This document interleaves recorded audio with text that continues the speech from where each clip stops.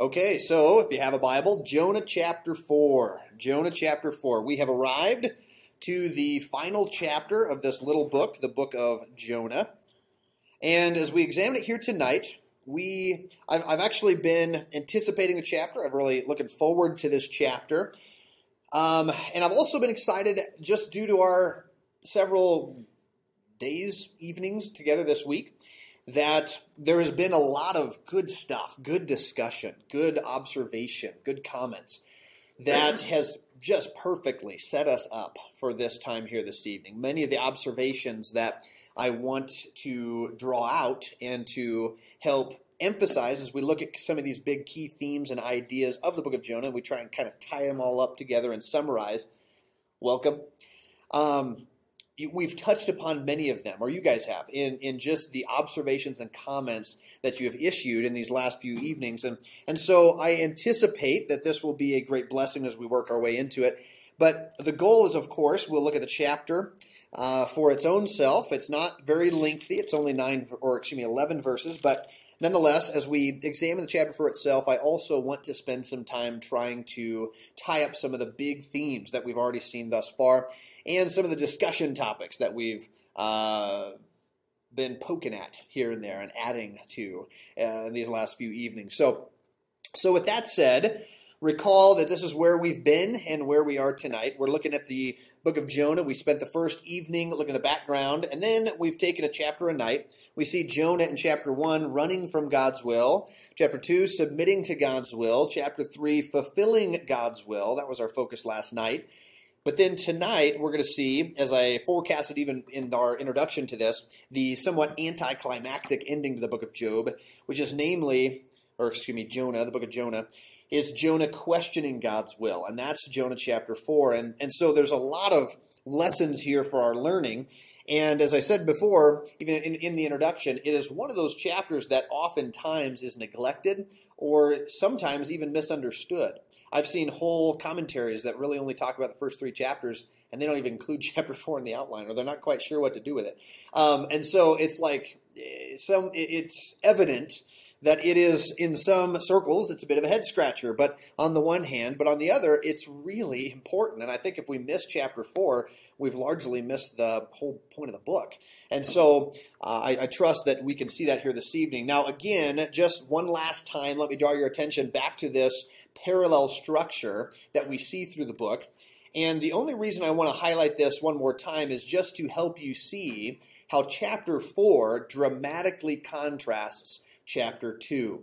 And recall that the first 2 chapters are essentially paralleled by the last 2 chapters, where first God commissions Jonah, chapter 1. He then recommissions Jonah, beginning of chapter 3. First time, Jonah disobeys God, but the second time, Jonah obeys God. First time, in his disobedience, he runs from God, but nonetheless, God allows the events to transpire, resulting in pagan sailors coming to repentance. Well, the second time, when Jonah does obey God, we also see how that brings about repentance, this time of the pagan Ninevites. But notice in particular, chapter 2, verses 1 to 10, which is Jonah's grateful prayer of deliverance, how that is dramatically contrasted by what we're going to look at here this evening, which is Jonah's second prayer in the book, but rather than being a grateful prayer of thanksgiving for God's deliverance in his life, rather it's going to be the opposite. He's actually rather angry over the deliverance that God gave to his enemies. And so it is the exact opposite of chapter 2. And it's strange, and as I said, it's a bit anticlimactic in that the book ends this way. And we can debate about it a little bit, but at the end of the day, we don't really know what happens to Jonah. But the book ends with this dangling question that God addresses Jonah with, and it really serves then to address us as the readers and to get us to really be confronted by the same issues and tensions that Jonah himself is struggling with. And so it really has a pretty practical function. Now, with that said, let's go ahead and take the time. Let's read these 11 verses before we jump in to begin our analysis. But if you got your Bibles, Jonah chapter 4, verse 1, the Bible says this: "But it displeased Jonah." In fact, it might behoove us, just back up one verse so y'all remember where it left off in chapter 3. Look at 3:10. It says, "And God saw their works, that they, speaking of the Ninevites, turned from their evil way, and God repented of the evil that he had said that he would do unto them, and he did it not. But it displeased Jonah exceedingly, and he was very angry. And he prayed unto the Lord. So notice the verb to pray parallels chapter 2, verse 1, where he's praying in chapter 2 out of thanksgiving, but now he's praying in chapter 4 out of anger. It says, and he prayed unto the Lord and said, I pray thee, O Lord, was not this my saying when I was yet in my country? Therefore I fled before unto Tarshish, for I knew that thou art a gracious God and merciful, slow to anger, and of great kindness, and repentest thee of the evil. Therefore now, O Lord, take, I beseech thee, my life from me, for it is better for me to die than to live. Then said the Lord, doest thou well to be angry? No response. Verse 5, so Jonah went out of the city and sat on the east side of the city, and there made him a booth and sat under it in the shadow, till he might see what would become of the city. And the Lord God prepared a gourd and made it to come up over Jonah, that it might be a shadow over his head to deliver him from his grief. So Jonah was exceeding glad of the gourd. But God prepared a worm when the morning rose the next day, and it smote the gourd, that it withered. And it came to pass, when the sun did arise, that God prepared a vehement east wind, and the sun beat upon the head of Jonah, and he fainted, and wished in himself to die, and said, it is better for me to die than to live. And God said to Jonah, doest thou well to be angry for the gourd? And he said, I do well to be angry. Yet even unto death. Then said the Lord, thou hast had pity on the gourd, for the which thou hast not labored, neither made it grow, which came up in a night and perished in a night. And should not I spare Nineveh, that great city, wherein are more than 60,000 persons that cannot discern between their right hand and their left hand, and also much cattle? End of the book. Right? It ends with this little bit of a dangling question, and we don't know what Jonah said. We don't know his response. And again, it's like I said, it's a bit anticlimactic, and sometimes it's a bit of a head scratcher, but I think that's the whole point, is the book is designed in such a way to confront us, and then the very same question that God poses to Jonah is then, of course, posed to us. We now are forced to face that very same question. Or series of questions, rather. So, with that said, this is how we're going to analyze this chapter, all right? First 4 verses is Jonah's objection toward God. Jonah's objection towards God. And then the last part of the chapter, verses 5 to 11, is God's object lesson toward Jonah. So, Jonah objects, and God gives him an object lesson. And we don't know, again, if Jonah learned the lesson. But nonetheless, that's the whole point of the book, is it poses and it says, okay, are we going to learn the lesson that Jonah was supposed to learn? So with that said, notice again the parallel between chapters 2 and 4. For scholars who see a strong parallel structure in the book, these opening verses, chapter 4, verses 2 and 3, form the counterpart to chapter 2, verses 1 to 9. In the latter, the prophet praised God for his merciful deliverance, but in the former, he cannot tolerate God's mercy when it is extended to Israel's enemies. Excuse me, I think I got that mixed up. The former, that would be chapter 2, the form that takes place first in the book.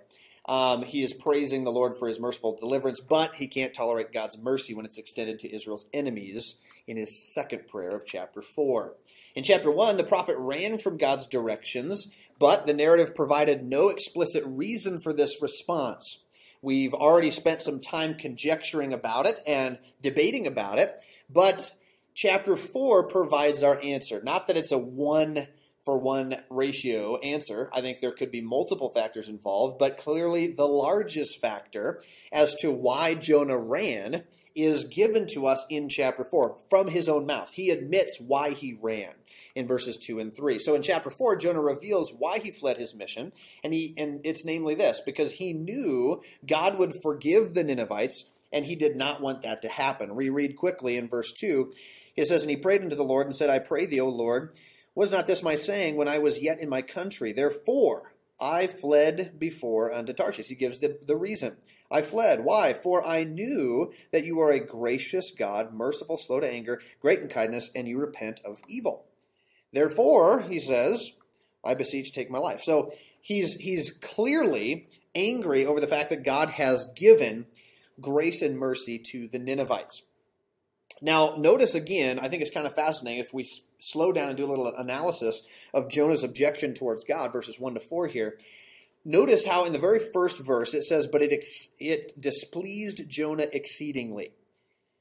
What displeased Jonah? Well, we already backed up to reread that, make sure we remember the context, but according to chapter 3, verse 10, he is upset that God turned away, he relented from the evil that he planned toward Nineveh.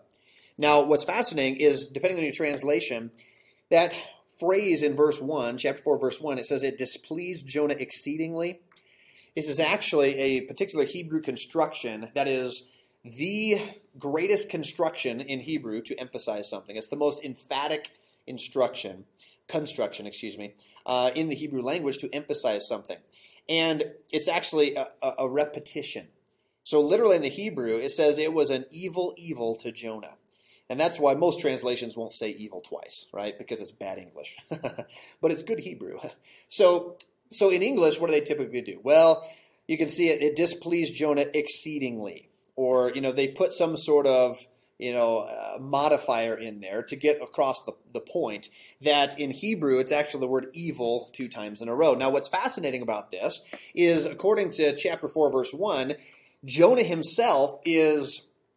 He himself, notice how it's switched. The first time we see the word evil in the book, it is applied to Nineveh. Remember this back in chapter 1, verse 2? God says to him, arise, go to Nineveh, that great city, cry against it. Why? For their wickedness, or their evil. It's in the Hebrew. It's that word translated evil in chapter 4.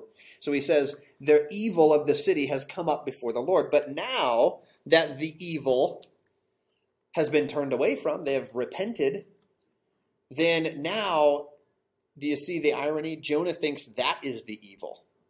That what is evil is that God did not destroy Nineveh.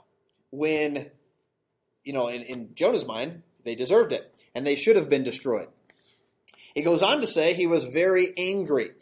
Again, this is kind of fascinating. When we cross-reference this with back in chapter 3, verses 9 and 10, it's ironic. Ironically, Jonah is angry over the fact that Yahweh turned from his anger that he had toward Nineveh. In other words, God's anger has been assuaged. He's no longer angry because of the repentance of Nineveh. But the very thing that pleases God displeases Jonah. God's anger, gone. But now Jonah has anger. Do you see? The point is, the text is, again, just designed so dramatically and so purposefully to demonstrate that Jonah is at odds with God. He's actually viewing this situation the exact opposite as God is. Well, verses 2 and 3, I think another interesting observation, I circled this in my Bible, and it might be worth you to do the same, but verses 2 and 3 that form Jonah's second prayer in the book, it dramatically contrasts his first prayer from chapter 2 and verse 1. But do you notice the first person pronouns, I, me, and my, appear 10 times in 2 verses? He has a 2-verse prayer. That's it. And yet in 2 verses, he will say I, me, or my 10 times. And again, it's worthy of note, as we've often pointed out with Hebrew literature, the way that words are repeated and what words are used. When we consider the typical economy, right, of Hebrew literature, economy meaning they say a lot with few words. And so the fact that we have these personal pronouns repeated 10 times is, again, it's emphatic. That's the point. Jonah is pouting, if you will, and it's all about himself. And he is upset. He's angry at the very thing that pleases God. So his values and his priorities are in conflict with God. His values are completely opposite of God's values.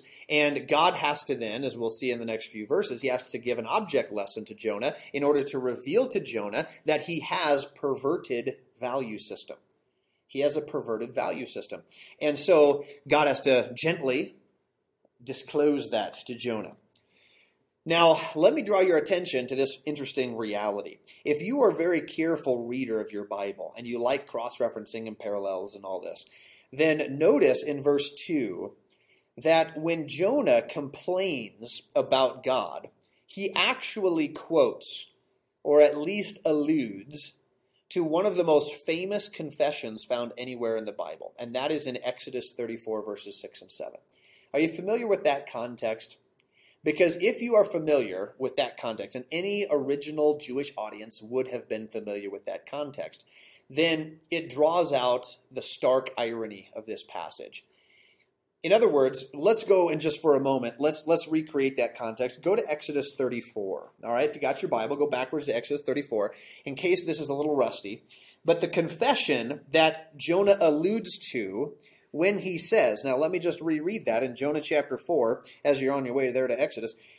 Notice he says in verse 2, and he prayed unto the Lord and said, I pray thee, O Lord, was not this my saying when I was yet in my country? Therefore I fled unto Tarshish, for I knew that you are, and then he lists the famous confession, you are a gracious God, merciful, slow to anger, and of great kindness, and you repent concerning evil.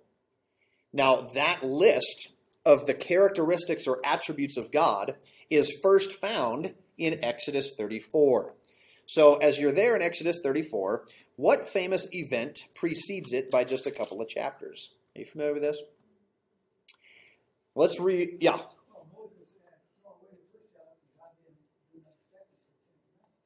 Exactly, absolutely. And why did that happen? Because of this famous, exactly, yeah, Moses was mad. He was definitely angry. He was angry. And he was angry because of a sin rebellion of the nation of Israel. Okay, so remember the timeline. Children of Israel are in the land of Egypt. God comes to them. Well, he promised all the way back in the days of Abraham that Abraham would have many descendants. They would go into a nation not theirs. They would be enslaved in that nation for how long? Or yeah, that's right. In the fourth generation, then they are to come out.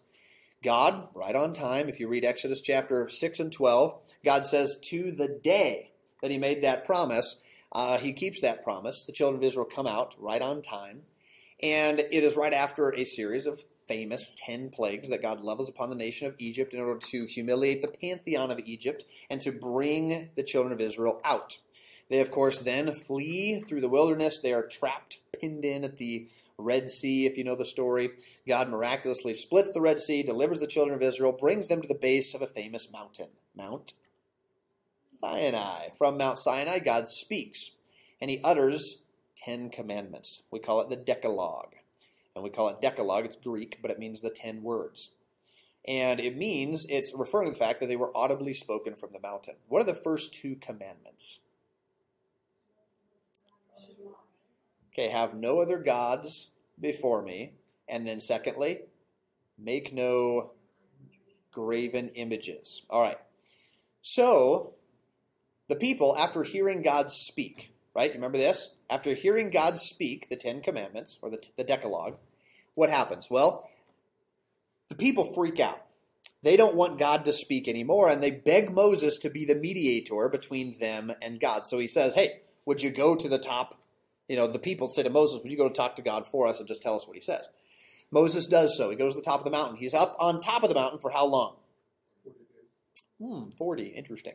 He's up on top 40 days, during which time he is receiving not only the rest of the Book of the Covenant, but also the plans that God has designed for the wilderness tabernacle. So he descends the mountain. Well, actually, right before he descends the mountain, God tells him to descend the mountain. He says, Moses, get down the mountain. Why? He says, because your people. And so it just cracks me up every time. Right? It's kind of like when my son gets in trouble and I say to my wife, it's your son, not my son. You know what I'm saying? But it's like, but the children of Israel are rebellious against God. And God says to Moses, get down, and for your people are committing great idolatry. So that's what Moses says. He comes down, and what does he witness? He witnesses the fact that the children of Israel, the nation, who just weeks before, all right, we're talking less, 40 days before, they swore an oath to be faithful to Yahweh and to follow the 10 commandments. What are the first 2 commandments? Have no other gods before him. make no graven images. They broke both commandments in making and fabricating a golden calf, falling down to this. We could even go further if you really want to analyze that passage, because Moses shows up, asks Aaron about it. Aaron lies about it. So there's another one of the 10 commandments broken. If you read carefully what the false worship involved, it says they sat down to eat and drink and rose up to play. And if, as my old seminary prof used to say, they weren't playing croquet, if you know what I mean. So they are involved in Canaanite sexual rites to worship a false god made of out of a false image. So, there's at least 4 different commandments that they violated out of the 10, and all of that was within the first 40 days. And so God descends, or sends Moses down. You remember the story? He witnesses all this. What's Moses' reaction? Well, he casts down the 10 commandments, the tablets. Now, what's fascinating about that, and we could get lost in this for a while, was Moses destroying that? In other words, was that a knee-jerk reaction on Moses' part? Or we could also suggest, because there is a lot of symbolism in the ancient world about this, because what were the 10 commandments? They were 2 tablets. Well, the 10 commandments were on the tablets. And we could actually argue that it was probably 2 copies of the 10 commandments. It's kind of splitting hairs, but the point is, the way this typically worked, when there was a treaty, they would make 2 copies of the treaty, so that you would receive a copy, and the underling and the overlord would both receive a copy. So that's probably what's going on there. You got your hand up? Yes, go ahead.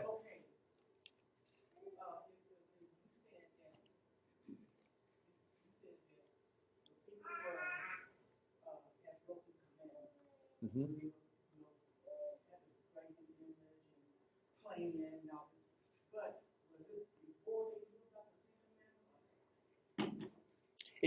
Great question. It was after.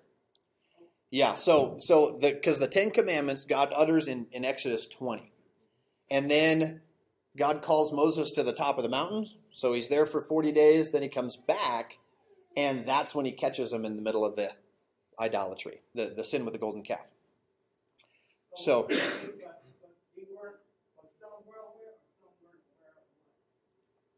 they were all aware. Yeah, because God audibly spoke all the 10 commandments from the mountain. And it says the nation at large was, they all freaked out and they wanted God to stop talking because they were afraid. Mm-hmm. Mm-hmm. Mm-hmm. Mm-hmm. That's right.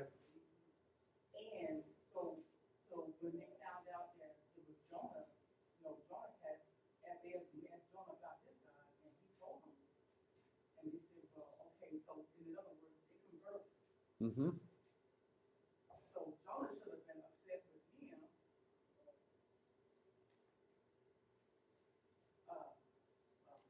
himself for being on the ship with him in the first place, because right. all of them weren't worshiping God. Right, sure. So, it just seems so strange that he would be on the ship with people and worship other gods,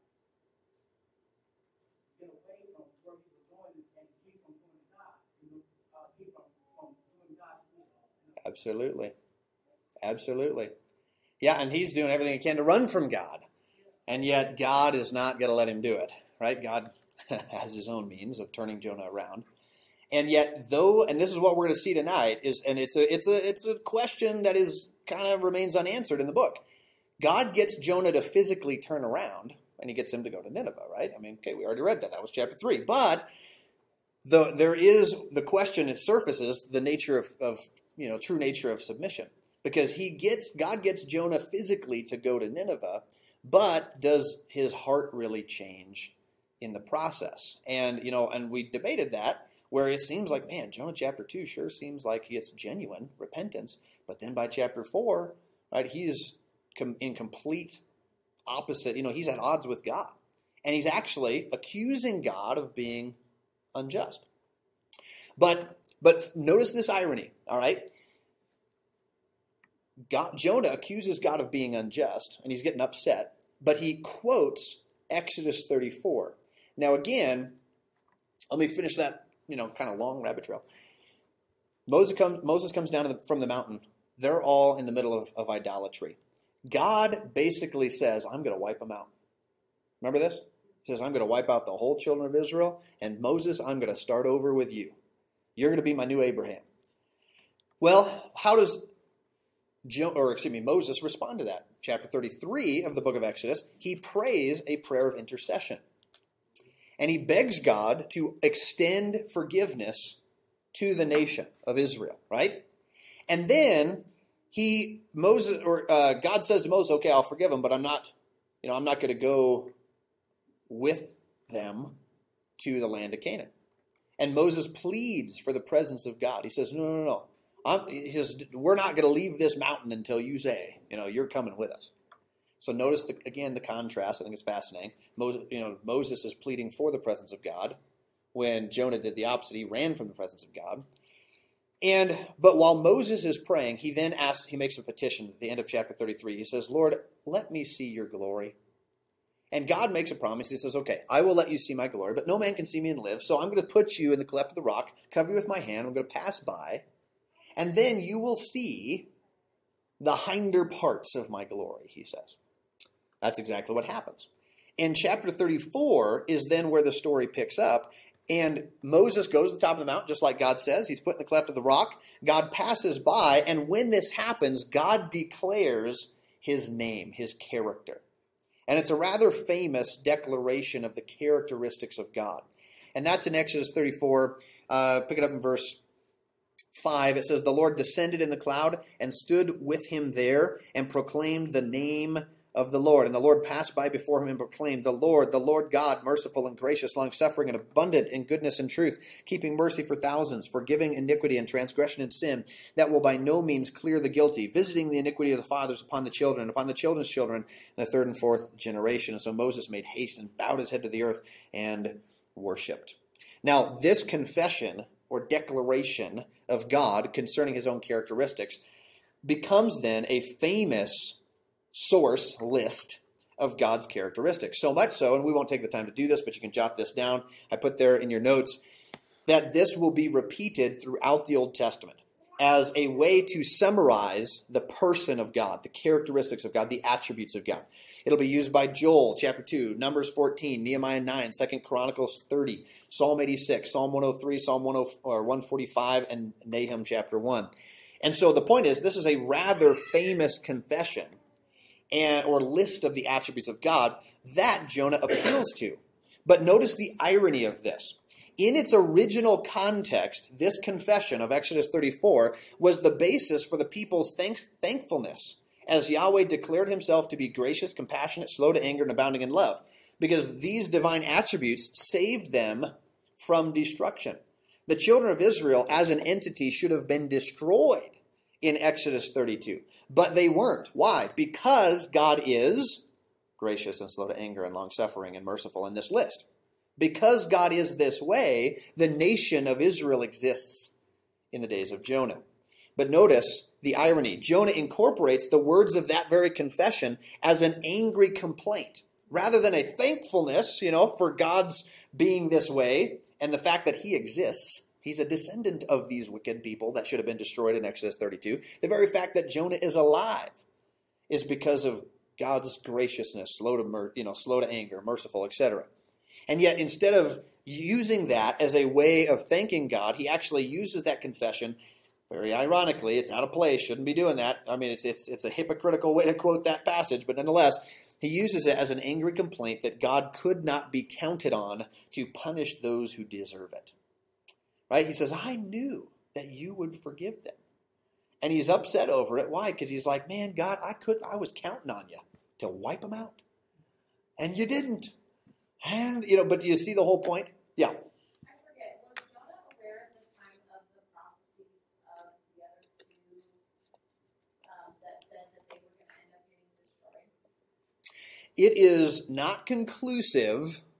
Well, it's not ironclad. I do think it's persuasive that, yes, he was aware of them. Okay, well, because I'm just thinking, like, if he knew, so he's truly repentant, he gets out of the whale, most of us would be, whatever, Yeah, right. and goes there and preaches, and it's like, sweet, now everyone is saved, their souls are good, God, now you can still kill them to protect us, and maybe that's where his change of heart went of, Sure. well, now they're saved, but you're still going to let them live and hurt us?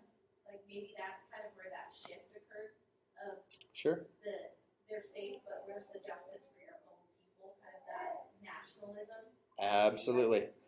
And I think that is the root of the issue, is that, well, one of the roots of the issue is that it's that heady nationalism, as we put it earlier, is that he is, I think, genuinely afraid for the future of his own people. And I'm going to capitalize on that in just a second. That is leading him then to question the justice of God in this whole scenario. And so, yes, all right, hang on to that. We're going to develop that thought because I think you're exactly right. Now, notice this. After his tirade against God, where he ironically quotes the very passage that describes God's grace, which allows him to continue to exist, but then he's angry that God is giving that same grace to Israel's enemies. After that tirade, Jonah expresses his wish to die in chapter 4 and verse 3. Now, he does this in a similar cry to that of Elijah in 1 Kings 19, verse 4. Also, we could compare Moses, similar sort of outburst Moses has in Numbers chapter 11, verse 15.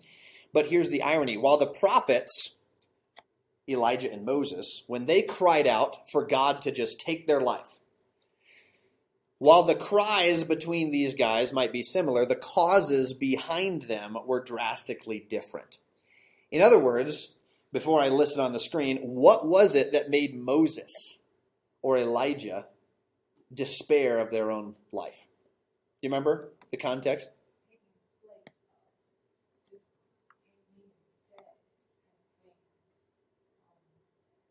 Yes, well, that's a slightly different context, but you're right. What we just alluded to in Exodus 33, Moses actually offered up his own life in the place of the nation. It shows pretty depth, a lot of deep compassion there, which we'll see Jonah is completely absent in Jonah. But yeah. Wasn't it because they were prophets trying to get through to the people, and the people weren't listening, and wasn't making progress? They weren't making progress? Exactly. Think through this just briefly. Elijah, when he utters that statement in 1 Kings 19, he is so discouraged. Why? Because of Israel's sin and rampant worship of Baal. Jonah, on the other hand, is upset that God has not punished a repentant Nineveh. Elijah suffered from persecution in 1 Kings 19, right? He was under threat of death, and he flees for his life from Queen Jezebel. Jonah, on the other hand, suffers from unwanted success. Do you see the irony? Jonah was successful and didn't want it. Elijah was unsuccessful and he wanted it. But both of them end up with the same declaration. It's not, it's not worth living anymore. And they want God to take their life. Jonah's anger was motivated by a narrow nationalism, which we referenced just a second ago. And Jonah thought God's mercy was cheapened by his deliverance of Nineveh. Interesting comment. Interesting thought. He was unable, or better, unwilling, to reconcile his knowledge of who God is with who he thought he should be. Now, let me pause and think, let's think on that one for just a second, because we are all, to one degree or another, we are all guilty of this. Because idolatry, by definition, is making a god, fashioning a god after our own liking.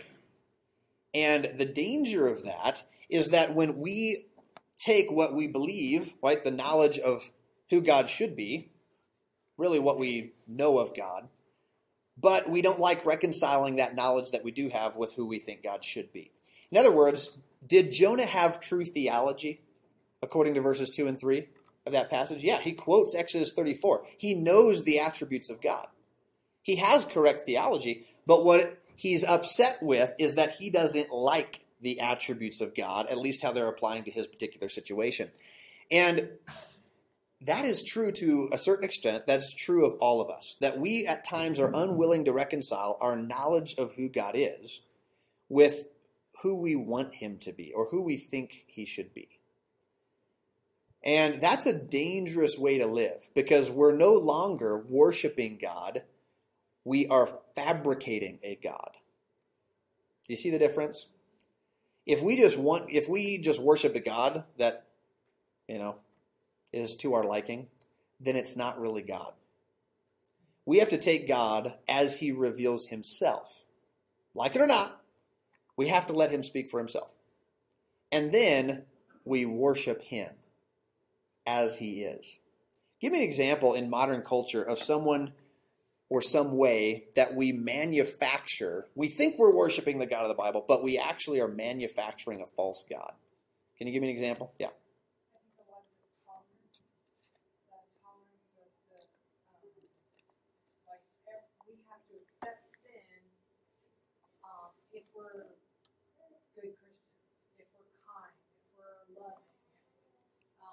You guys say you're Christian, but then you look down your nose on homosexuals. We're not really looking down our nose on it. We're just saying what God said, that it's wrong. We're Sure. not saying we don't love them or that they're not accepted. We're just saying that it's wrong. But anytime a Christian says something's wrong because that's what the Bible says, then we're intolerant. So that's one of the examples. Exactly. Did y'all catch that? I mean, it's a great example. The idea of toleration. All right, so we got to tolerate, and they say, well, God's got to love. And then they redefine what love is. And they say love equals toleration. It means I can live however I want, and you need to accept me, and that's what love is. But is that really biblical love? No. Love is, biblically, it is wanting the best for that person. And someone who is living self-destructively, for me to let that happen without, expressing concern or saying the words of God, that's not love. It's the opposite of love. You got a thought? I just think about pretty obvious ones like the prosperity gospel. People claim God's blessings. They follow God's way, God's blessings. Absolutely. The God of the prosperity gospel. You read that carefully, and it's like, is that the God of the Bible? It's a lopsided view. They amplify certain characteristics of God, but while denying all these other characteristics of God or teachings in the Scripture. Okay, excellent. That's a good example. But the reality is, all of us, to one degree or another, we can be guilty of this if we're not careful, is there's certain things about God that we're attracted to. And we're like, oh, like in this case, Jonah. Oh, I like God's justice. Right? Bring it, God. Just destroy Nineveh. Mercy? Not so fond of that right now. Which isn't that so opposite of what most people are? I don't know. Most people like just the compassion part and don't want to think about the justice part. Yeah, because I think I would agree in our modern culture. Yeah, I think in our modern culture we see a swing the other way, where people love the idea that God's kind of this cuddly grandpa in the sky, and he just kind of winks and nods and smiles and pats us on the head, and he says, "Oh, you guys messed up. It's okay. It doesn't matter." But they don't like the view, and this is why a lot of people will divide, totally wrong-minded, but they will say, well, you have the God of the Old Testament who is full of wrath and justice, and then you got the God of the New Testament, and he doesn't have any wrath or justice. And we can do whatever we want, and it doesn't matter. God loves us anyways. And it's like, whoa, you're not viewing all the characteristics of God as he reveals himself. We're picking our favorites and elevating it. Yeah, and then we'll go back in. Go ahead, Mel. Sure.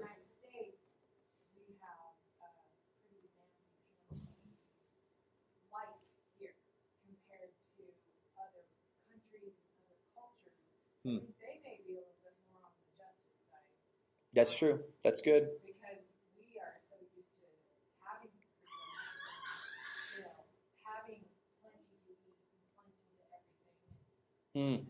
Do y'all catch that? It's a good observation because largely our view of God, or what about God, what attribute in particular that we're drawn to and we like to maybe overemphasize to the neglect of others, that largely depends upon our circumstances. And even in this situation, right? Because Jonah wanted the loving, merciful, kind God back in chapter 2 when he was in the belly of a fish. And when he needed deliverance, oh boy, He sure wanted God to be loving and merciful and kind and gracious and long-suffering and all that. But now that he wants God to destroy Nineveh, he resents the fact that God is what he is. So when his circumstance changes, so too his perspective. And absolutely. I mean, that's a good observation. Yes? Isn't the picking and choosing the reason why we have, and the reason we have denominations within the Christian body? To a very large extent, yes. Absolutely. And this is, and like I said, we can all be guilty of this. And it takes constant course correction, because you could be correct, in your theology, just like Jonah. He listed a true list of the attributes of God, but then he is misapplying or misappropriating that list, or he's resenting that list. And it takes a constant, almost recalibration, where we can be correct theologically, in our, as they sometimes say, we got it right in the head, but not in the heart, But we need to, it takes almost constant recalibration and course correction to be sure that I am not neglecting some attribute of God or ignoring that attribute of God, because in my current situation, this attribute of God serves me better, right? And and we got to be careful of that, because if we don't have a well-rounded, balanced view of God, then we will be guilty of creating a God in our own likeness and fabricating a God. And and really, you can pick any issue, down through the ages, and as kind of as you just mentioned, the idea of denominations and church splits and all this, because every denomination and church split thinks they have God on their side. You know what I'm saying? They could be fighting to the death over some issue, and both of them think that they have God on their side.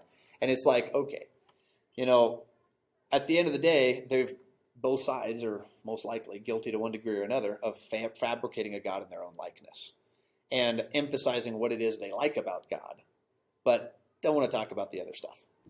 And this is why, just one quick thought on this, and then I'll get off of it so we can keep moving. But this is why, personally, I teach the Bible expositionally. I also alternate. And some people have picked on me for this. And I have the microphone, so there. But I alternate between a book study of the Old Testament, a book study of the New Testament, book of the Old Testament, back to the New Testament. And why do I do that? Here's why. Paul says to the Ephesian elders in Ephesus, Acts chapter 20, he says that, guys, you have to teach the whole counsel of God. And in other words, I teach expositionally, meaning I start a book of the Bible, I start in verse 1, and I go all the way through. Well, I'll come back to that. Why? Because it will force me to get into topics that otherwise I don't want to get into. Because if I was to teach topically rather than expositionally, then it is a dangerous temptation to avoid things that should be talked about, or to repeat things just because it's my hobby horse and it's like the same, and there's pastors that do that, it's like they have the same sermon every other Sunday, and it's kind of like, well, how do I teach the whole counsel of God? I go through the Bible systematically, and so that we see God from all angles and we see everything. At least that's the hope, that's the goal. Not that I do it perfectly, but that's why I teach expositionally. Sorry. Leave, I'll come back to you real quick, but what was your comment? Oh, excellent. So let me pull that up. She's looking up. The reference of the whole counsel of God comment. Acts 20, verse 27. Yep. And it's actually Paul describing his own ministry to them in Ephesus. And then by implication, it's then his charge to them. He says, I have taught night and day, he says, for 3 years. And I have, he says, not shunned to declare unto you all the counsel of God. I've told you everything from cover to cover, right? And so he's not guilty of being selective in his teaching. And so I think, again, that's why I'm sold on being an expositional, not that you can't do topical sermons. There's nothing wrong with that. But if that's your only steady diet, then there's a danger in it. Because I get assigned to the topic. And it's somewhat arrogant, in my opinion, to think that I know best. I know the best topic for you guys to hear every single week, and it's up to me. Really, I like taking my cues from God. Go through a book. And that's why I alternate New Testament, Old Testament, make sure we're covering all the bases so that I'm forced into things that might be a little uncomfortable for me and for you, but it's okay because we're supposed to be listening to God, not Jeff South. So, did you have a hand up? I was just going to say that half of that falls on us. I think it's Acts 17, 11, we're supposed to be like the Marines, where we accept Yes. the True. scriptures, all openness of heart, and I think but search the scriptures daily to find out really those things. So Exactly. that falls on, that's kind of the other side. Exactly. Thank you for that. Because if you guys are all messed up, it's only half my fault. Right, exactly. Because the other half is on you, right? No, that's exactly right. Because, good expositional teaching needs to be followed up by the Berean strategy, where you listen, you receive with all, the word with all readiness of mind, but then you search the scriptures daily to see whether those things be so. That's excellent. Good. Excellent. Yeah. Also, I think our justice system brings out a lot of this. We have a certain idea of what justice should be, right? And it goes along real fine until we get hit with something like, say, somebody murdered somebody in your family, and then they get off with a real life sentence. And then you're not willing to forgive that person for what they've done. And you're also angry at God for letting it happen. And you're angry that they didn't get punished the way you think they should have gotten punished. That's right. So that happens over and over again. Absolutely. Which really, I think, kind of ties in with what Marilyn said a minute ago. It's like, our own attitude will change oftentimes, but depending on our circumstances. Brought that up to my mind. Yeah. I hear you. And because we're all guilty of that. And that's where we got to be careful, making sure that we never interpret the Bible through our circumstances or experience. Rather, it must be the reverse. We must interpret our experience and circumstances through the Bible. Because if we get that backwards, if we get the cart before the horse, boy, we're in trouble. Or we can quickly get off in the weeds. Exactly. All right. So let's contemplate this for just a second. What is really wrong with Jonah in this passage? When we think about his anger, what is the source of it? And let me give you a couple quotes here and some consideration, and then I'd like to hear your feedback. But one particular commentator by the name of Baldwin says this: Jonah was furious because he could not come to terms with the character of God, whose message he carried. He did not think Nineveh should enjoy the same benefits that he himself did. The prophet considers God's forbearance of Nineveh a weakness. And I think that's an interesting comment. That, he wanted God's mercy, but then when he didn't want to show God's mercy. And he considered God's forbearance of Nineveh a weakness. So, what does God do? In verses 5 to 11, all right, now stick with me now, because then, and we'll see what God does, and we'll come back and we'll continue this discussion. But after Jonah objects to God, God offers an object lesson to Jonah. So what God does is he fabricates an object lesson to expose the ridiculousness of Jonah's anger. Now, obviously, God is the one in control because it says in verse 6, 7, and 8, it uses that same verb that we've mentioned several times. It says it 3 times in a row, that God prepares a gourd, then he prepares a worm to destroy the gourd, and then he prepares a wind, a vehement east wind, to beat down upon Jonah. So let's walk through this passage quick and see what God is trying to key in on here as we continue our discussion. So first, God causes a gourd to grow, providing shade for Jonah against the hot ancient Near Eastern sun. One scholar pointed out that in other places in the Old Testament, God's grace is compared to shade. We won't go, for sake of time, we won't go to those passages, but jot them down. Psalm 121:5, Isaiah 4, verse 6, Isaiah 25:4, as well as an allusion in Isaiah 32:2, that one's probably a messianic prophecy, by the way, Isaiah 32. But where in those passages, God describes his grace, his favor, his protection to that of shade. It's like shade. It offers protection. It offers relief, and it's a benefit. So, again, what's fascinating is that though God offers the shade, Then God next strategically appoints a worm to destroy the gourd and the shade that it provides for Jonah. Secondly, however, not only does he destroy the gourd, but it says that he causes Jonah to experience the heat of the sun once again, as well as a vehement east wind, which many scholars talk about this, and we won't, belabor the point, but it's kind of fascinating if you do a little research on this. It's probably, in that area of the world, it's probably what is referred to as the Sirocco wind, which it comes, and when it comes, there is a drastic, it's actually often accompanied with a sandstorm, and it sucks whatever little moisture is in the air, it sucks it out, and it can cause a temperature spike of somewhere between 16 to 22 degrees, just almost instantaneously. It's like a hot oven blowing.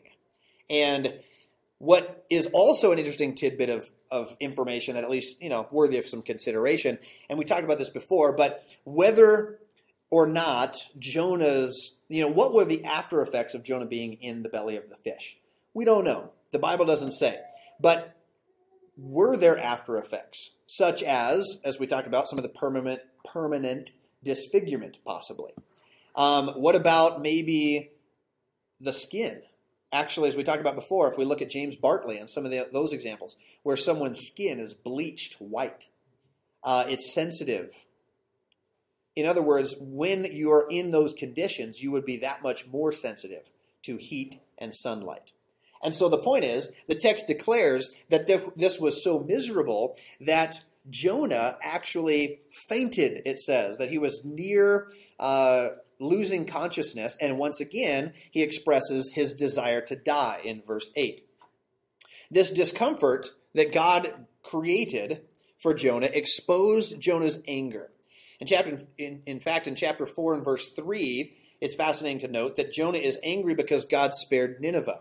But in chapter 4, verse 8, he is angry because God destroyed the plant. The point of the object lesson is simple. God is trying to recreate a miniature microcosm of what he did for Nineveh. All right, think through this. What is the point of the gourd episode? God is trying to recreate a miniature microcosm of what he did for Nineveh. In other words, think of it this way. God did to Jonah what Jonah wanted God to do to Nineveh. First, God delivers Jonah with the shade, only to then destroy the shade and bring evil upon Jonah. In other words, God gave him a small taste of his own medicine. Because what does Jonah want God to do? To destroy Nineveh.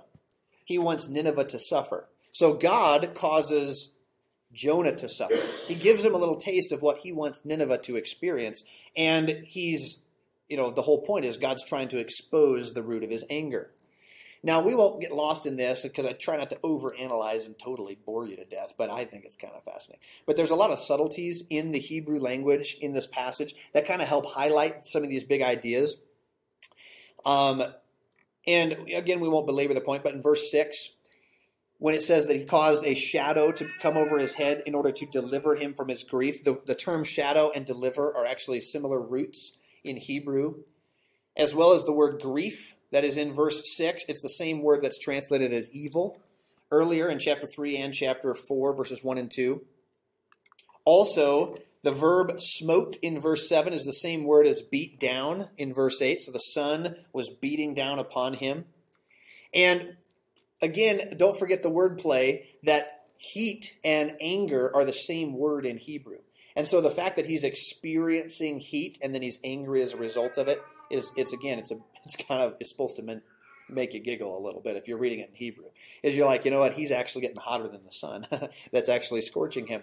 But the whole point of those subtleties, the word plays are beautiful, and we won't take the time to overanalyze necessarily, but the word plays are beautiful to do what? To show you what God is doing. The point of the object lesson is to give Jonah a taste of his own medicine and to get him to experience the sort of discomfort and suffering that he wants Nineveh to experience.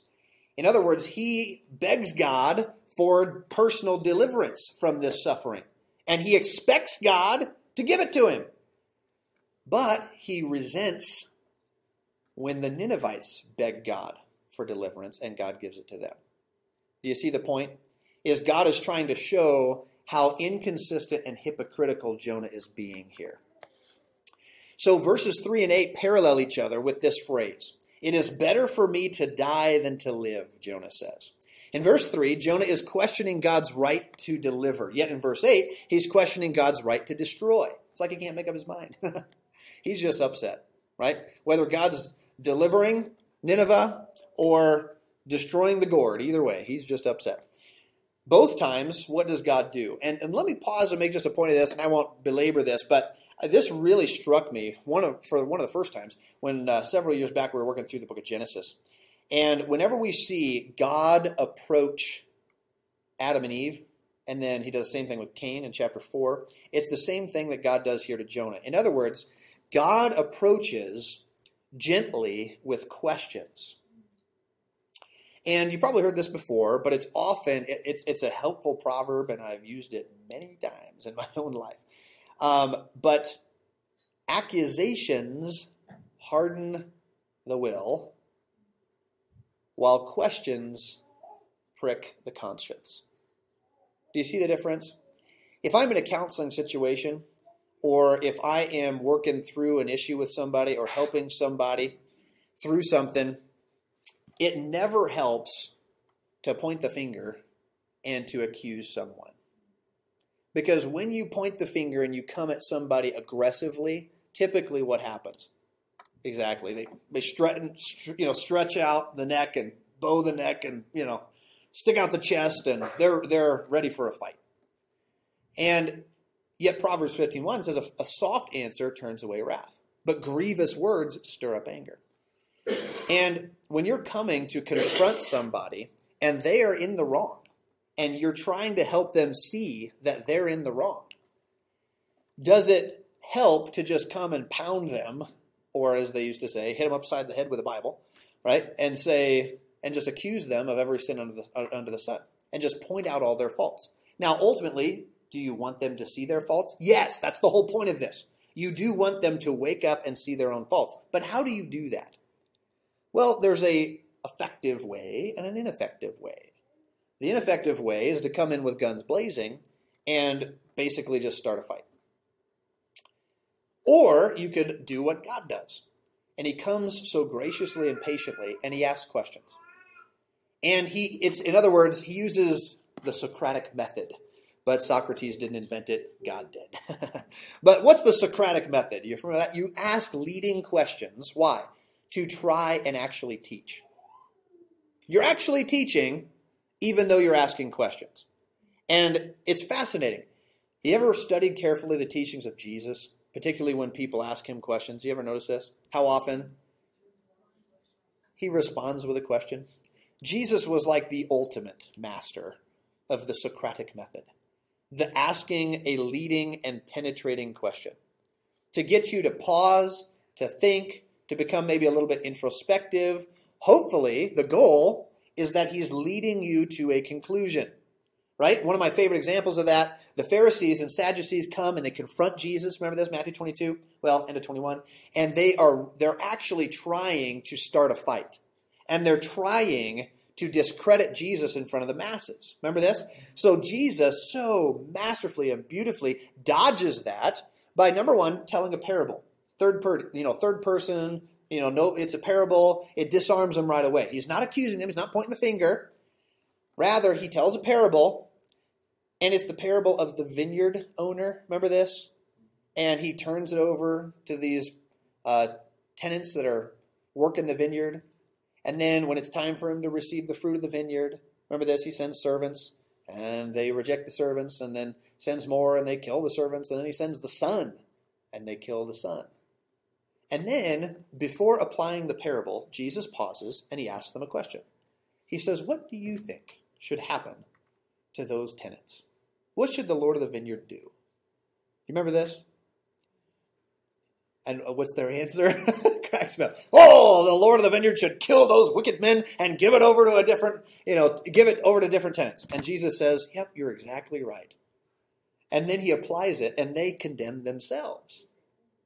Yeah, exactly. And then they get to the end of that passage, and they said, I think he's talking about us. right? And, and it's like, yeah, you figured that out now. Another example, do you remember Nathan the prophet who comes before David after David had sinned with Bathsheba? And almost a year later, David has not been right with God for almost a year.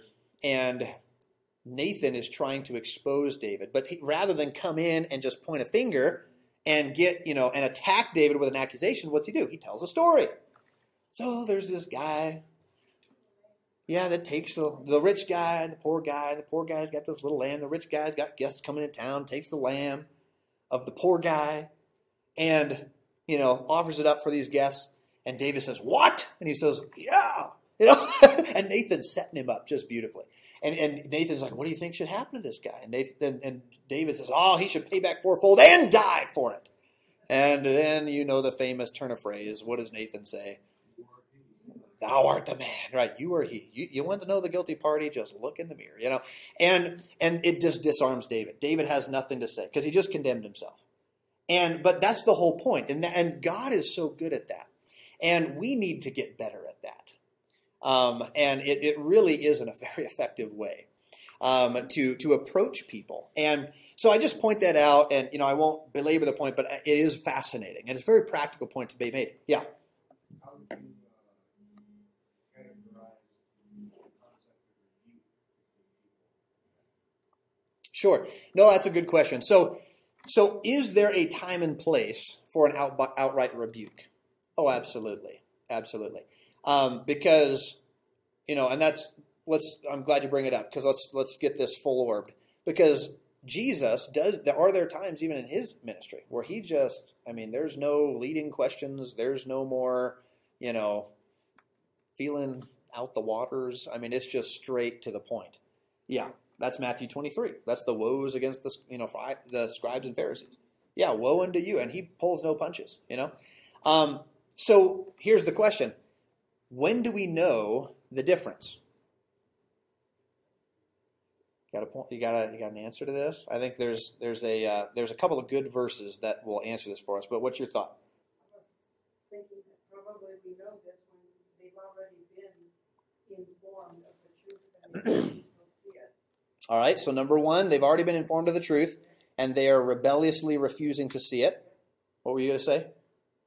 I think that just like Jonah, we see the same thing today. All these guys off this BLM thing, they pick one thing and they focus on that so intently that they seem to not even care of all the injustice that goes along with it. But they're so focused on that one thing that they can't see anything else. And they wind up doing just like Jonah, taking a totally, and I think when a person or a group gets like that, I think there's a lot you can do with it.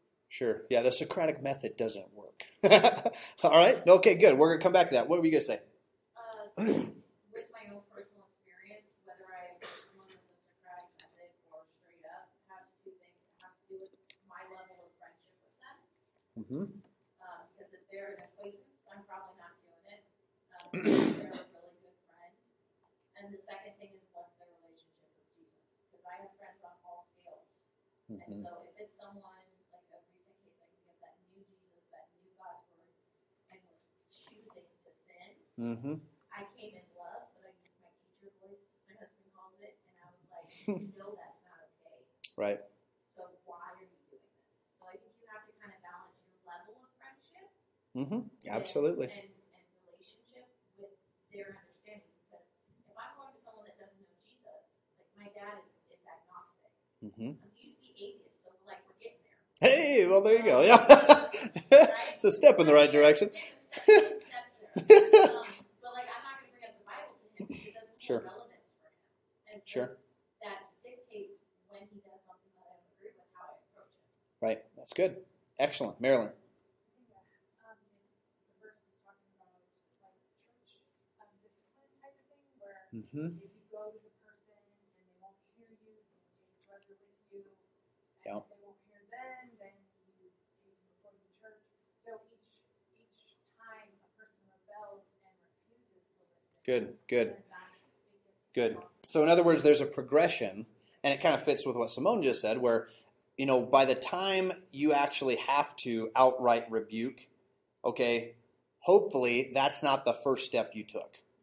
In other words, there is a progression of approaching someone with a more gentle spirit and then seeing, okay, are they informed? Maybe they're just ignorant. Well, okay. And you after a conversation with them, they're not ignorant, they're just rebellious, right? And so you try again. Well, then that doesn't work. And so, because when we see Jesus outright rebuke these guys, I mean, he has given them 3.5 years, of teaching. And so he does approach them differently at the end than he did at the beginning. All right, so good. So there's a progression. Let me throw a verse in here because I think it's helpful. In 1 Thessalonians 5, Paul talks about how the church is to be in operation here. And it's actually very similar to Marilyn, what you just said. I mean, so it's probably alluding actually to that church discipline process.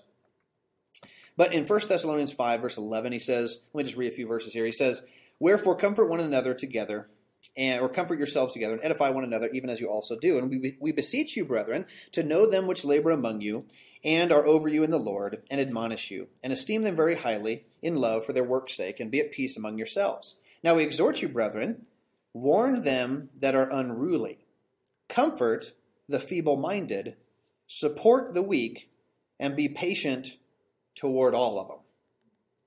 And that is just like such the perfect pastor verse, to tell a pastor how to be a pastor. And is because at the end of the day, and Adam, I'm glad you brought it up, because is there a time where you have to outright rebuke? Absolutely. Do you have to be harsh sometimes? Yes. When? According to this verse, it's when someone is unruly. In other words, to use the words of Simone, they know what's right, and they are rebellious against it.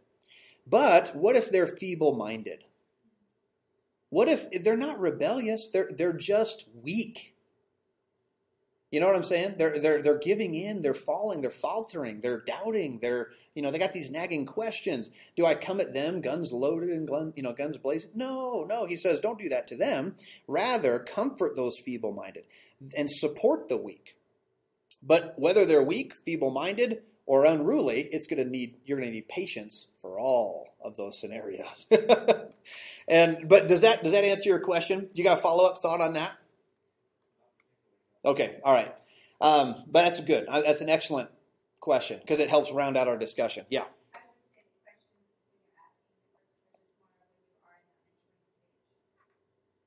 Sure. So kind of going back to the idea of what's your relationship with them? Yeah, good. Excellent. Amen. Boy, that's practical, isn't that? That's a practical little discussion right there. Praise the Lord. And boy, I could tell you stories. I won't, but I don't know how many hundreds of hours of counseling experience, and it's amazing the difference, and Proverbs, boy, I'm telling you, Proverbs is the book to understand for counseling, but because you have the wise man, you have the foolish man, you have the simpleton, and you have the scoffer. And depending on where in that category, those categories your person falls into, you treat them differently. And it's 1 Thessalonians 5. The unruly, rebuke them. And I mean, and normally, and again, first attempt, I'm trying to just get to know somebody in a counseling situation, talk through some things with them, ask them questions, doing the Socratic thing, kind of, leading them along. But there's been at least one time, I thought it was going to be a wrestling match that broke out in a counseling situation. And I did. I got my daddy voice, he he later called it, where I had to shout the guy down. And I just about threw him out of my office, like physically took hold of him. Like he lost control and he was about to attack his wife. And I just about killed the guy. So, but are there times where we need to take some very drastic measures? Yeah. And does God have to do that?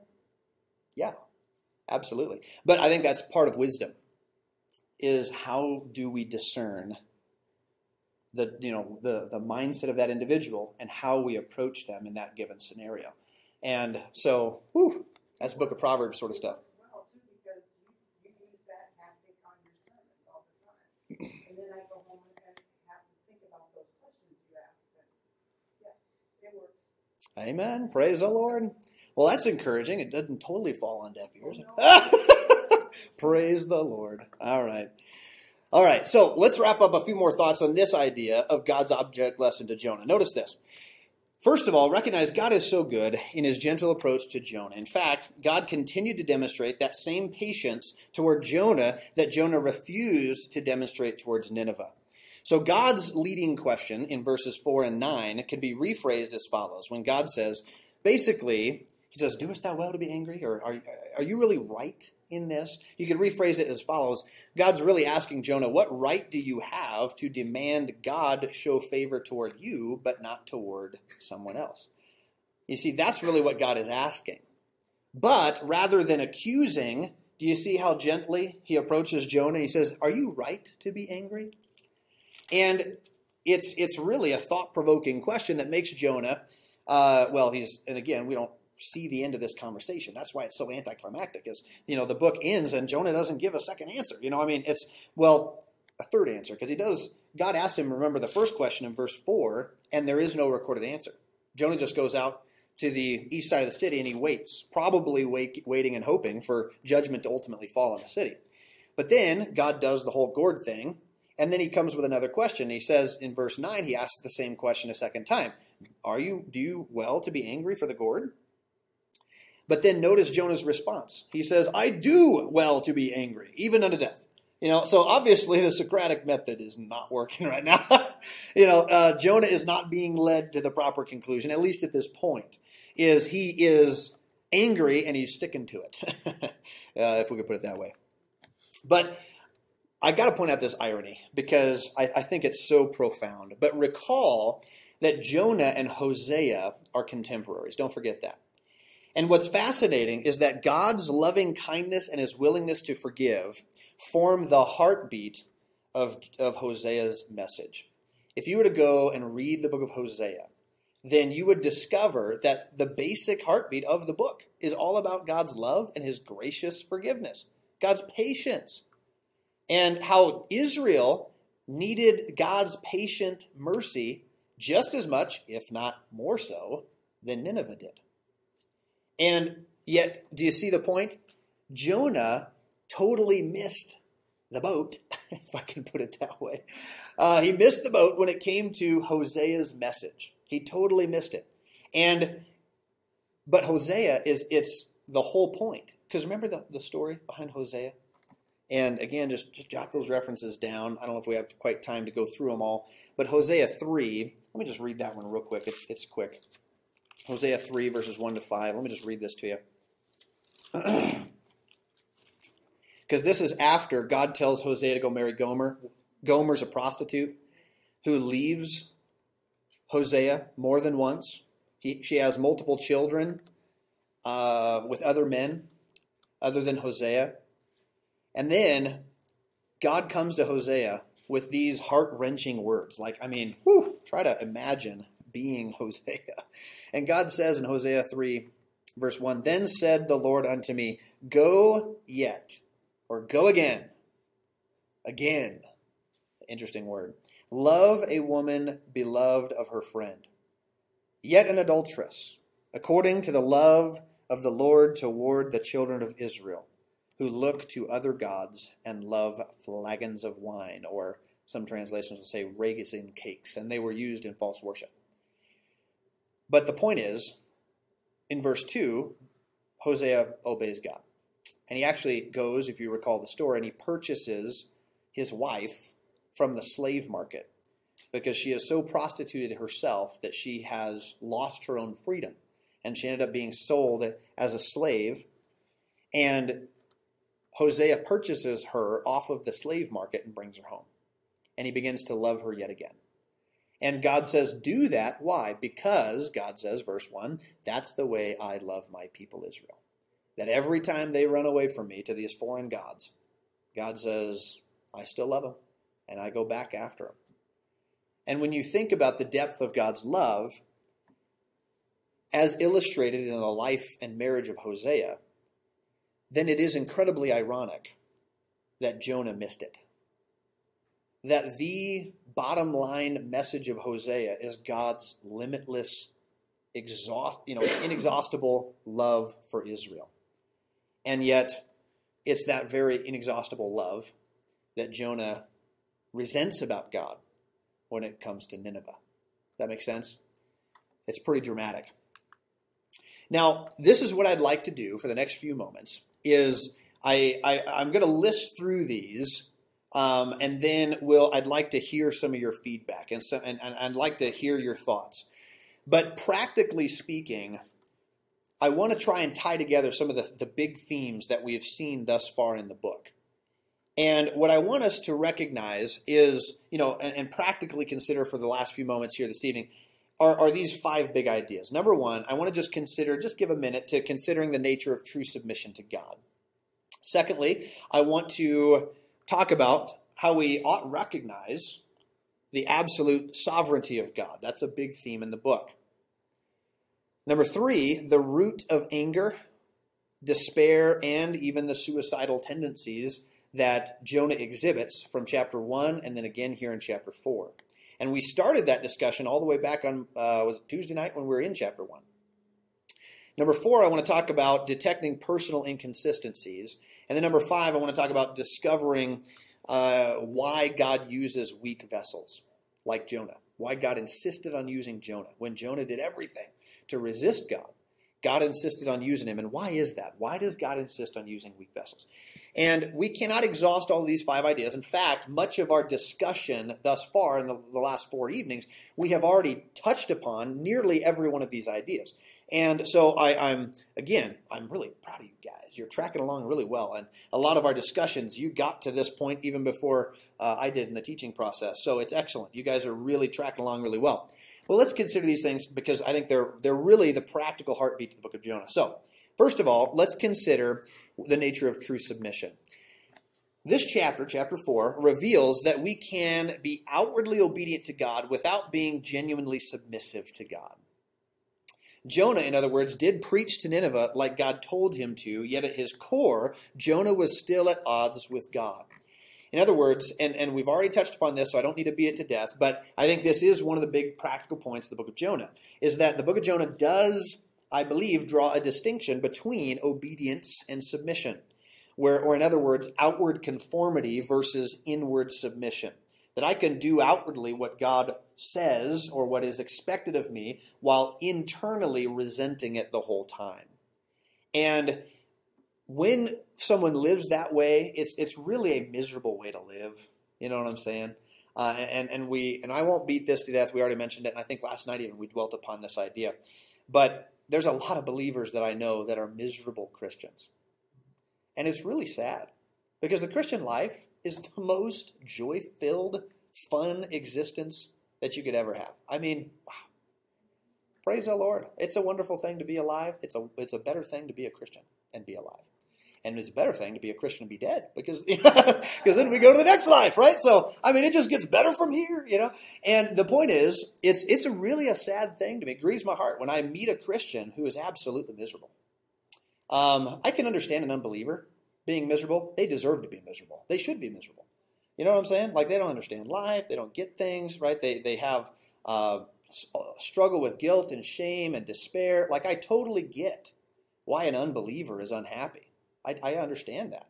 But for a Christian to be unhappy?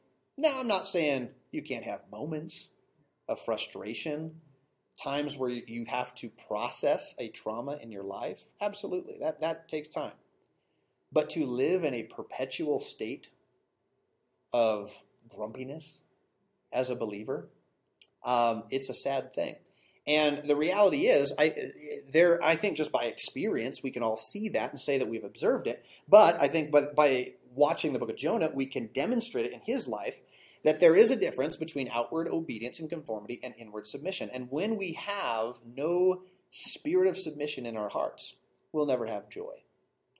And because we're always bucking the system, the rules, the boss, the authority, whoever it is humanly in our life, or ultimately against God. And we hold a grudge against God. And sadly, that's where Jonah is at the end of the book, is he's holding a grudge against God. And it has robbed him of any sort of joy. Rather, he is saturated with anger. And he's the loser in this situation. And God's trying to get him to see that his anger isn't right. He says, doest thou well to be angry? Are you really in the right here, Jonah? Think through this. And he's trying to get Jonah to rectify in his thinking where he has gone awry. So I think number one, practical point to be made, there is a difference between outward conformity or outward obedience and inward submission. And inward submission is necessary for genuine joy in the Christian life. But secondly, I want you to think of this practical point, the sovereignty of God. Now, we also dwelt on this one last night, so I don't need to beat this one to death, but we talked about the sovereign hand of God in the history of Assyria and how God, the manifold wisdom of God as he unfolds the plan of redemption. And he is, again, we use the phrase, God plays chess, not checkers. Right? He's thinking way ahead, and God is so awesome in how he orchestrates history. And the better you understand your Bible and history, the better you can see the sovereign hand of God throughout it. And to me, it's one of the more stunning things about the book of Jonah. It's breathtaking when you consider all the different pieces at play that God had on the chessboard, if you will, to put everything in the right perspective and in the right position in order for God to keep all of his promises, to maintain his consistent character, and to keep all of his threats. I mean, wow, God pulled it all off so beautifully. But one of the things, and we camped on this last night, so again, we don't have to beat it to death, but the book of Jonah teaches a similar lesson that is communicated in the book of Job, for instance. Namely this, that Yahweh is not bound by anyone's opinion of how he should act or what he must do to remain just, merciful, or compassionate. God's freedom and sovereignty over all things is as absolute as it is inscrutable. And that idea, profound idea, we camped on last night, and we used this illustration in Matthew 20, the laborers in the vineyard. Remember that? The idea that, those guys that all got paid the same for working various amounts of hours in the day. And at the end of the day, they were upset about it. The guys who worked the longest were upset about it. And the answer that the Lord of the vineyard has is basically, it's my vineyard. It's not your vineyard. I can do what I want. It's my money. It's my vineyard. And the point is, it's kind of a bit of a slap in the face, is whenever we think, God, you're being unjust. You didn't treat me fairly. I think you should have done this or this. I think I should have had a better job. I think I should have a bigger house. I should have a nicer car. I shouldn't have these health issues. I think, fill in the blank, whatever it is. But we accuse God of injustice. And at the end of the day, if we don't square with this reality that God's sovereign, God's God, I'm not. And if I can't square with that, then I will never be able to, live a meaningful, productive Christian life because I'm just upset at every turn. Yeah, you got a thought, and then we'll go back. It reminded me of something. I grew up in a Pentecostal church, and something that my pastor used to say is the only thing that's fair is for me to go to hell. Amen. That's good. Only thing that's fair is for me to go to hell. It's like that's the only thing that's actually fair is you in hell. So if you really want to go there. Yeah, right, exactly. Do you really want fair? Yeah, right. Amen. No, that's an excellent point. And it's really the flip side of, Dave, what you were mentioning earlier, kind of the prosperity gospel. Which again, this is one of those things that somebody who's deep into that prosperity gospel, and I had a guy years back, I just moved here, and he didn't even come to this church, but he found me, and he came into my office, and he was just bawling his eyes out, and he was telling me this really long, dramatic story of his life.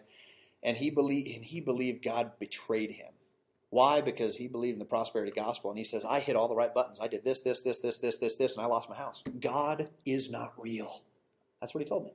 And Tell Christians over in China that, what they're going through, they're not looking for prosperity gospel. Exactly. That's right. And but the point is, he had a warped view of God, which led to misery in his life because he couldn't reconcile, what his circumstance was with who he thought God should be. And boy, I'm telling you, that false view of God will ruin your life. And any false view of God. But it's so dangerous. You were going to say something. You had a hand up? I was just going to say that I think a lot of the Christian life talks about unhappy Christians. We start off doing the right thing. We don't necessarily want to, but we do because we know it's right. That if we don't progress to the point where we really trust that God is good and His way is the right way, then we're going to stay in that, I forgot what you said it was, not submission, but just that outward conformity. Outward conformity. If we stay there, we don't ever get to where we just trust God that what He's doing is right, and the end will be right, and let go and let Him do it. If we don't ever get there, then we're going to be unhappy. But that, God takes us where we're at, and He works on us and works on us and works on us till we finally get there and we say, you know what? Okay, God, you're right, I'm wrong. Amen. Amen. And that's really what God's looking for. Is, and It's a Christian life. That's right. And I think, can't you even see that in his question to Jonah? He says, are you right, Jonah? Do you really think that I'm in the wrong and you're in the right? And he probably did for a while. Exactly. And that's what Jonah says. Yes, he says, I am right to be angry. And God says, think about this. And he's trying to get Jonah to switch the perspective and say, no, Jonah, can you possibly admit that you're in the wrong and God's the righteous one? At least he's given the information or the challenge to get from there to there. Excellent. Good. Yes, sir. The more I look at this story through the week, is the point of the story really saving Nineveh from destruction? Or is it God seeing a problem in one of his prophets Sure. that needs to be fixed? Yeah. I That's think good. we read Jonah was high up in Israel and kind of contributed to the deterioration of the Syrian Empire. Did he feel, I'm great? Sure. God Sure. said, okay, my prophet, you're getting more proud of yourself than you deserve. I have a job for you. That's good. That's good. That's good. Yeah. Is the book of Jonah less about saving Nineveh and more about saving Jonah? Yeah, that's good. That's good. Adam. Could there be a part of it when it speaks to vine withers and dies, and God says that did you tend it and did you water it? Why would you not expect to see that the metaphorical reference to Israel and Jonah's life in general? They didn't tend their grace, they didn't tend their faith. As it faded away, did they have the right to be angry that he went to others and cared for them because they tended theirs and they were going to be who died because they lacked attending to their own faith? It's good. And yes, I like that because I think, again, the book of Jonah, whoever wrote it, I think it's probably best to say Jonah wrote it. I mean, it makes the most sense. But it seems to be, recall our introduction, it's written in Hebrew. So it was written to a Hebrew audience. And I think exactly what Adam's trying to point out is we need to read the book with that in the back of our mind. Is that, okay, who is hearing this story for the first time? Who is it that God wants to know this story? Obviously Jonah, obviously Nineveh. But who then is reading the book when Jonah composes it? And, I think he's taken it back to his nation, Israel. Exactly. And Israel needs to read the book of Jonah. And they need to start being confronted with these ideas that they are a wicked nation that is not responding to God. And you have a pagan Ninevite nation that did respond to God. So God bestows grace. But it's also his bestowal of grace on Nineveh is simultaneously a warning upon Israel. And he's saying, hey, if you guys don't repent, then you're going to get it. And ironically, you're going to get it from Assyria, right? I mean, from these guys that did repent. They're going to be the instrument of judgment upon Israel. So, again, try to read the book from that. That's a good perspective to have. Read the book from the perspective of that first Israeli audience and how you would be reading this and what would be going through your mind. I'm going to come back to that at the end because I'll tie that together with another thought, but that's excellent. Was there another hand over here? Yeah. Kind of a twist on that Gord story too, because actually what happened was that he was giving a reprieve to Jonah from the sun with the gourd, and then he took it away. Well, that's exactly what he did to Nineveh. But Jonah didn't realize that was going to happen. That's right. That's good. And I like the whole idea of the object lesson because you got to sit and stew on it for a little bit. And there's a lot of things that come out of it. Right? That's good. Excellent. Any other thoughts on that? I'm having fun. You guys having fun? Boy, it's a good time. All right. Yes. I just think it's funny when you were talking earlier, my husband and I were finding how we never sat under somebody before that didn't teach thematic. Like all of the churches we've ever attended do really know if you like go through the book of Luke or something like that, but it still has a theme associated with it.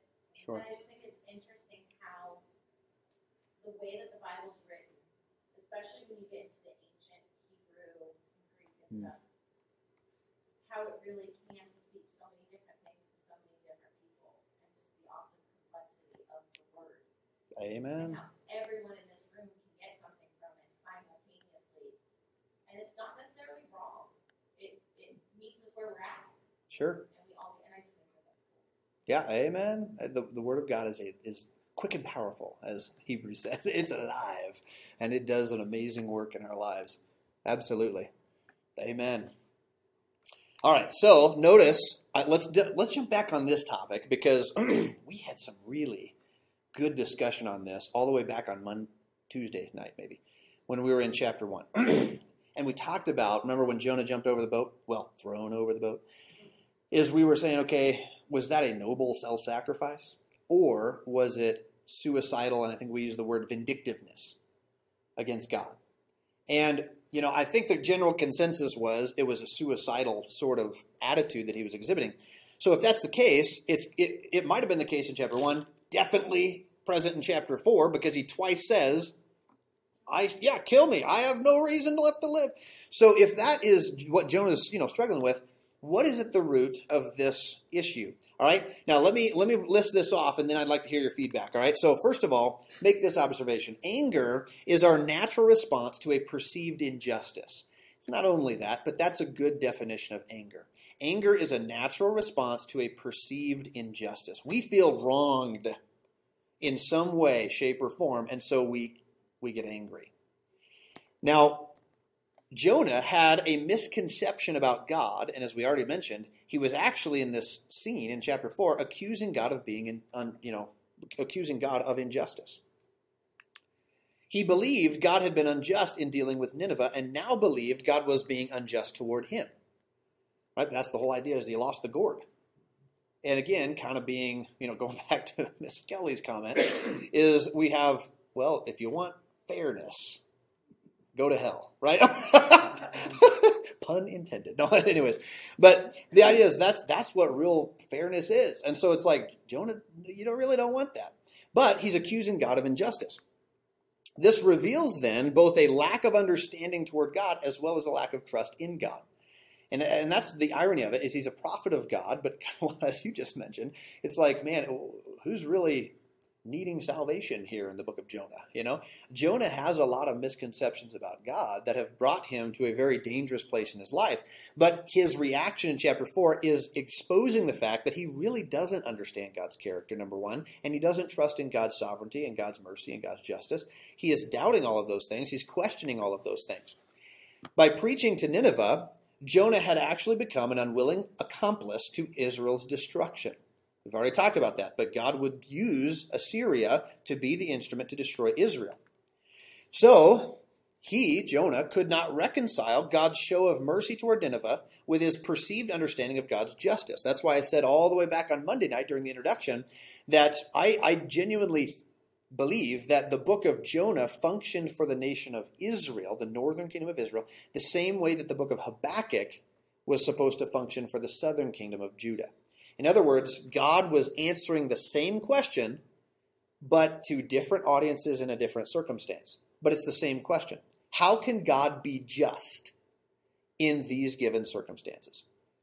And in Habakkuk's day, he couldn't understand how God was going to use Babylon to come in and destroy Judah. In Jonah's day, he couldn't understand how God would spare Nineveh only to allow them to come and destroy Israel.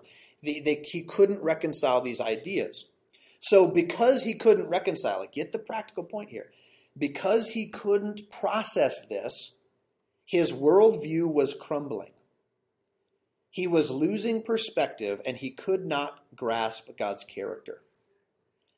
Now, again, we spent a whole series developing this. It's called Practical Theology. It's up on our website. But the whole premise to that series is that the most important thing about us is our view of God. And if we have a false view of God, it will lead, eventually, in some way, given the right circumstances, it will lead to a crisis of faith. Because at some point, we won't be able to process and properly assess our life circumstances in light of who God is. And so ultimately, because of a trauma, we end up blaming God. And if you're not careful, you walk away from God. It's called apostasy. You got a thought? It looks like you got a hand up. Yeah, I was thinking that from a human perspective, it's you can have no other response. And if your spouse dies, or if your child gets in a car accident at 6 years old, or whatever, Right. your human response, if you don't have the understanding already in place of God's word, or a willingness to get there, of what God really says about death, because from our human perspective, that's it, that's the end. Death is a big thing, or whatever topic you want to pick. From our human perspective, it's one thing, but when you get into God's word, and you see what God thinks about it, then it changes your perspective. And That's good. that's why it's vitally important, like in Romans 12, that we be in God's word, that we be in church, that we be around Christian believers that have that mindset. Amen. And that those people, like she was saying, is that it depends on who talks to her. If it's just a casual friend telling her something deep, she's not going to listen. That's why it's important before those traumas in our life happen, which they will happen to all of us. Exactly. Trauma is going to happen. That we all have those relationships, those spiritual relationships that have the power to sway us when we're going to need it the most. Excellent. So, sorry, I'm not preaching. No, that's excellent. No, that's good. You got follow up, Rick? I think that it's inevitable we will go that way, except God always steps in. And Job, I think of Job. He started off saying, oh yeah, God's okay, but after he got grilled by his buddies, he starts defending himself, and he starts setting himself up like, hey, I'm going to go like a prince and talk to God about this. And That's right. God steps in, It's good. and he says, hey, and Job says, I repent. I'm wrong. You were Amen. right." That's good. So the That's true believer in his journey, by God's grace, will come around and say, yeah, God's right. That's But excellent. there's places there when we don't. Oh yeah, because it's a growth process, and we will fall flat on our face sometimes. But I like what you're mentioning, because let me. I'm getting there. I want to come back to this Job thing, because Job is him and his wife are fascinating in their contrasts, because they evidence the two ways to deal with trauma. And so hang on to that. Let's get back to it. It's somewhere in these next couple of slides. Just trust me. But track with this thought real quick. One of the strengths of the Christian worldview is how it allows us to properly appraise all things. I'm out of time, but I wish I could go there. 1 Corinthians 2:15 talks about how the Christian can judge all things, but is judged by no man. And the word, probably the better way to translate that is the word appraise. In other words, the Christian, if you know who you are, where you came from, why you're here, and where you're going, you have a Christian worldview, and you can answer that biblically. Now you stand on the precipice because you have the revelation of God. You stand high enough where you can see the lay of the land. You may not understand everything, but you can put things in their proper perspective because you know who you are, where you came from, why you're here, where you're going. But if you don't have the Christian worldview, or you have, a misconception of the Christian worldview, then it leads to an inability to really appraise a situation.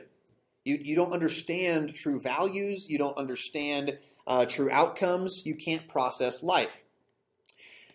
Ignorance or a perverted theology will lead to despair, despondency, and ultimately suicidal tendencies. The ultimate end of someone, and I can't tell you how many times I've heard this story or talked to people who are suicidal.